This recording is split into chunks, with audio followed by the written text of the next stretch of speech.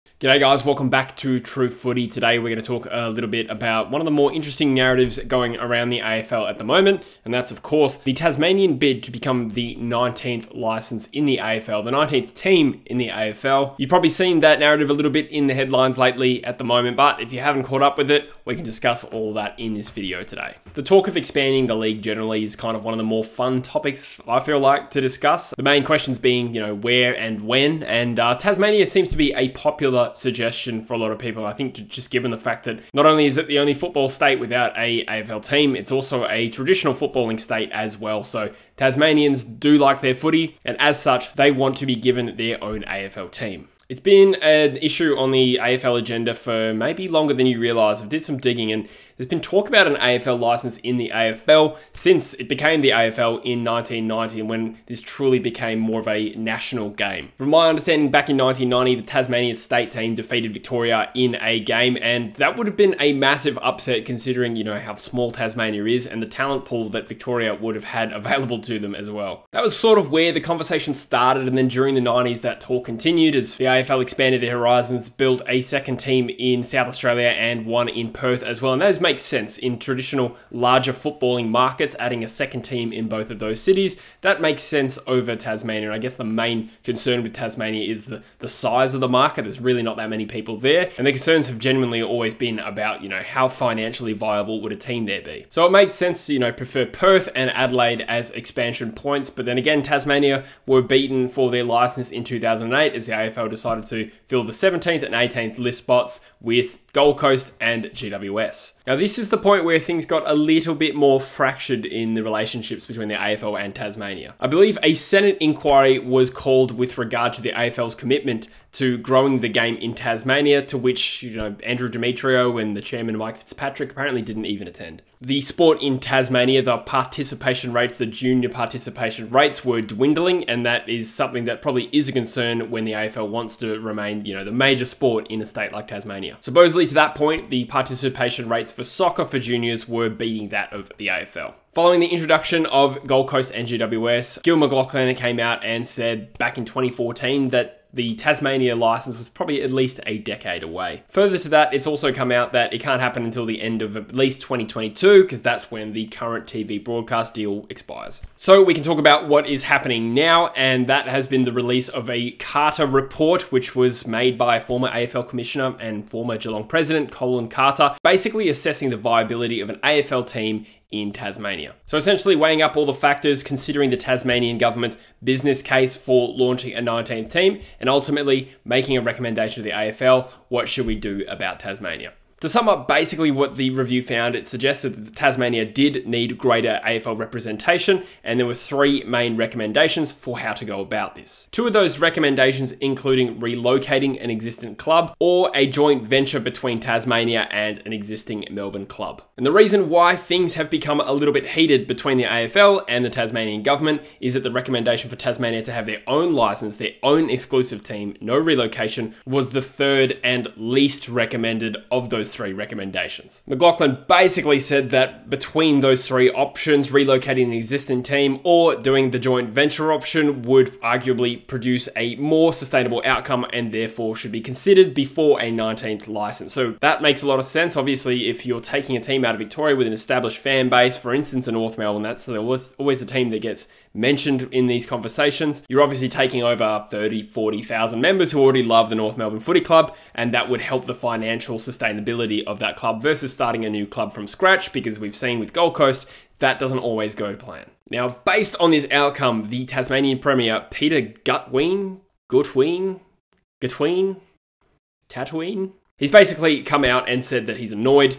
This is 30 years of frustration for once again that has been treated with disrespect. So one very salty premier at the outcome of this recommendation. Essentially, he feels that, Tasmania deserved their own license and that, a compromise of joining with another existing Victorian side is disrespectful. And further to that, he's kind of holding the AFL to ransom, suggesting that, Tasmania is not going to roll over their new contracts, which involve Hawthorn and North Melbourne playing games in Tasmania, basically saying that from 2022, Tasmania is not necessarily going to let the AFL have games like that in Tasmania. So that's interesting. He's saying, make a call on us having our own team, or you can forget about, Hawthorn and North Melbourne playing games in Tasmania at all, which is going to have its own ripple effect on engagement with the sport in Tasmania. So what happens next? Well, apparently a decision on the entry of a new potential Tasmanian team won't take place until later this year, and apparently it needs 14 of the current 18 club presidents to sign off supporting the expansion. Now again, we touched on North Melbourne, but in terms of who would relocate, they're one that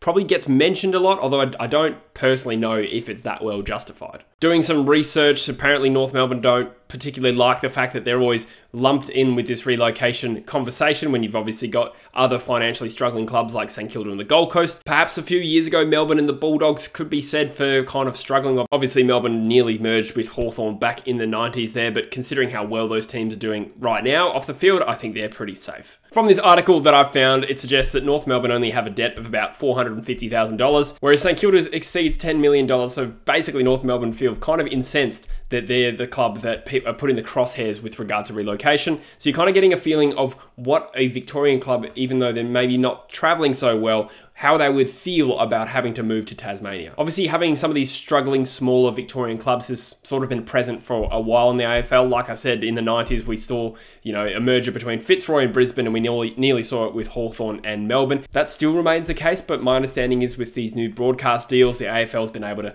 carry these struggling clubs by just pumping money into them. One option that McLaughlin has come out and completely ruled out is the Gold Coast Suns relocating to Tasmania. He says the Suns are not moving from the Gold Coast, and that's definitive. So the AFL obviously sort of really digging their heel in there and don't want to give up on this Gold Coast experiment. And to be honest, I kind of understand why they would do that. I know there's a lot of negative examples of expanding into the Gold Coast market and teams, I think in the A-League in particular, that didn't go so well, but we've also never really given it a chance with the fact that the Gold Coast Suns have been a poorly run club throughout that period as well. I tend to think, in my uneducated opinion, that if Gold Coast had had the same level of success as GWS to this point, they would have comparable off-field success and probably similar members levels, I'm guessing. But anyway, back to the point, it does seem likely that the teams that would come into this conversation are teams like North Melbourne and potentially even St Kilda. Now, actually reading the major findings of this Carter report, it seems to make quite an impassioned case for having a team in Tasmania.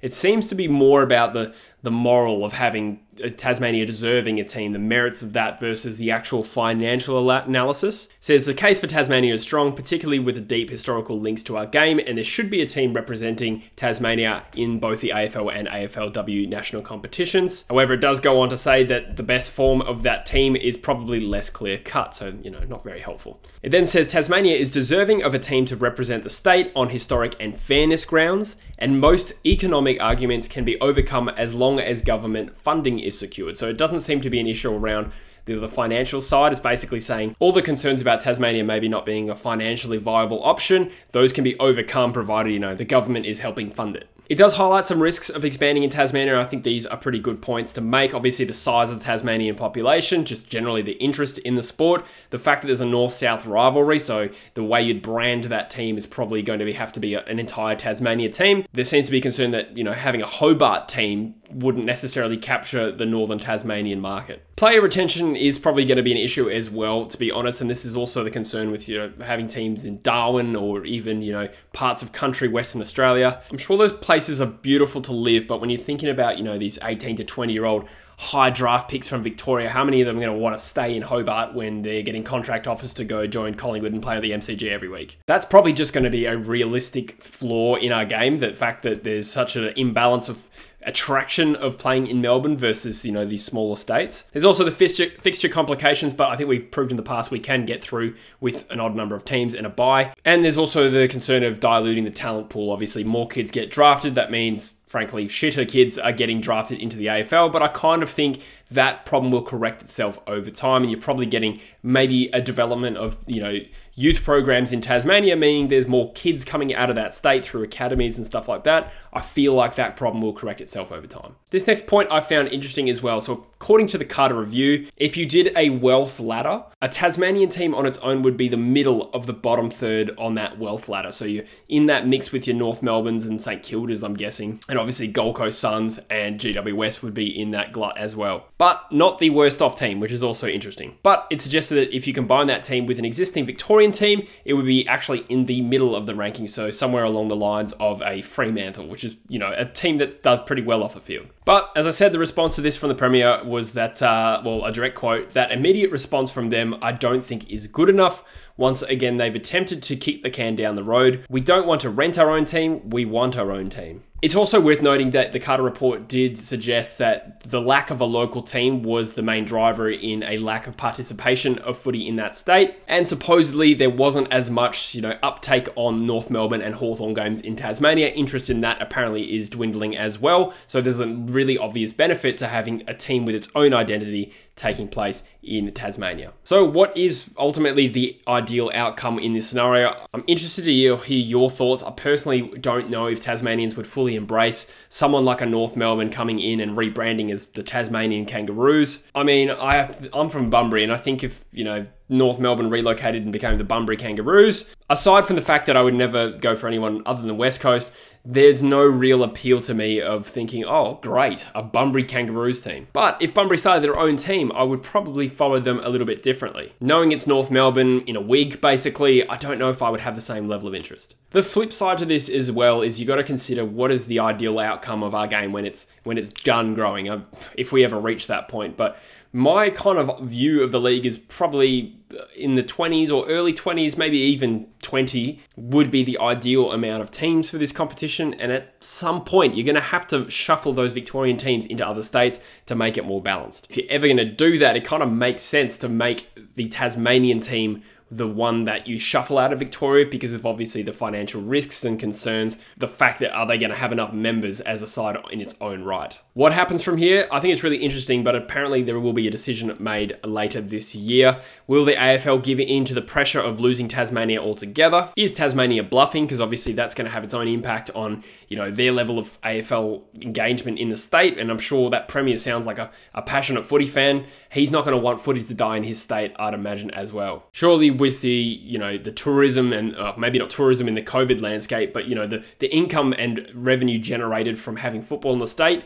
surely an AFL presence is still better than no AFL presence. One thing I'll say as sort of a final point is I do quite admire the passion of this Peter Gutwein fighting for the best outcome for footy fans in Tasmania. I do dig his style, and I think he's pushing really hard for the right outcome, and personally I do think he might actually get his way. I think I probably prefer Tasmania getting their own license as a team, but then again, I think relocation talk will continue for these smaller Victorian clubs for decades to come. And with the lingering threat of COVID affecting broadcast deals, you know, no team is fully safe. But what do you think, guys? What should happen? Do you support a Tasmanian push to become the 19th team? Do you think we shouldn't grow any more as it is? I think I could understand the arguments against it right now, given, you know, the COVID landscape there's so much uncertainty. Do you think Tasmania deserves their own license outright? And do you think it would be prudent financially to support that? And if you go for North Melbourne or St Kilda, you're probably hating me using North Melbourne as the example in this, but how would you feel if your club relocated to Tasmania? Anyway, guys, that is my thoughts on the current situation. It will be one to watch over the next few months, I'm sure. Appreciate all the support lately and all those who have subscribed recently. It